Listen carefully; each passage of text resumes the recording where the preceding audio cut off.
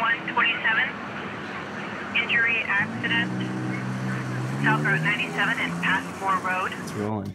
As bad as Tanner wanted to attend the function tonight, under the doctor's recommendations, he decided to stay at home and rest up, but he really would like to put a video together thanking everybody that came to support him. We got J-Matt, Jason. How's it going, everybody? Tanner, Young Rima, me. Had some questions for you, Tanner. Alrighty, We man. want to talk about because everyone's going to be asking you questions, and since you won't be there, we're going to have to cover some basics now. Fair enough. So you happen to meet some of the firefighters and medics that helped you. You happen to meet them before the accident when you were visiting the station. Some of those same guys that you met came to help rescue you. We want to know if there's anything you wanted to say to them.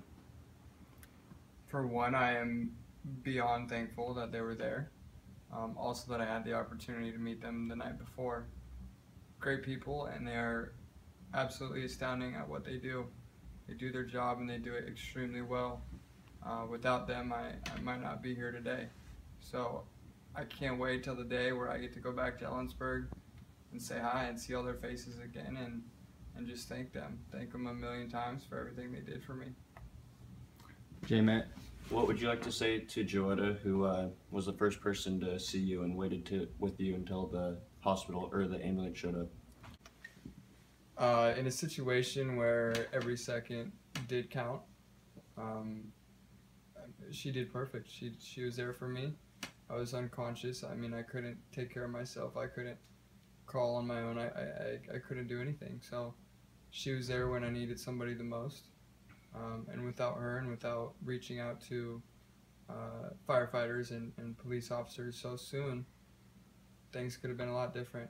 I could have laid there by myself for who knows how long. So she got the ball rolling very, very fast, and she did very well, and I'm very thankful for that. And I, again, would love to go back and see her and thank her a million times for what she did.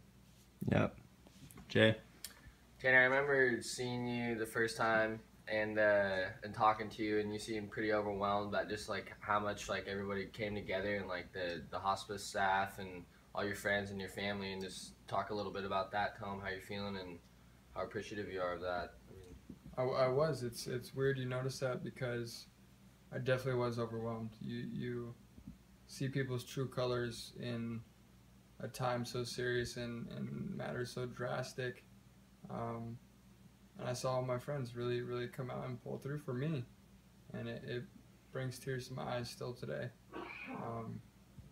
Because there's great people in this world, and I'm surrounded by hundreds of them, including a lot of you guys out there today. So I'm very thankful to be around those people and have them in my life still. Well, Tanner, now that you're, home and in your own bed and off that damn blow-up mattress, looking forward, it's just a big hitch in the chain, I guess, as it were. What do you think you got in store for the future?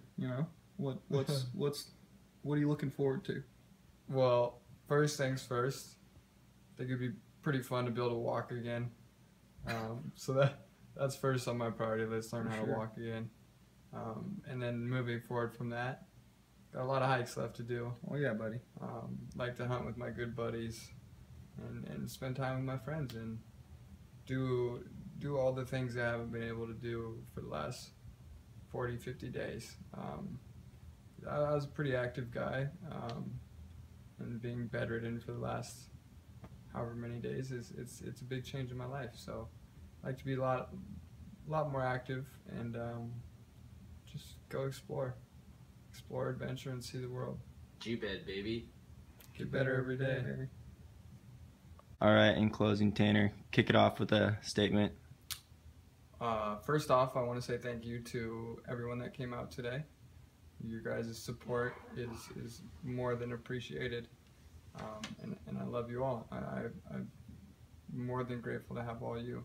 I want to give a special thank you to Susie and Lisa for directing this whole thing, handling all the madness and dealing with all the craziness. because without them, we wouldn't have this event tonight. So I'm very grateful to have them, and they put it together. They did it. So big thanks to all you guys, and specifically Susie and Lisa, because they did it. They pulled through and pulled it together.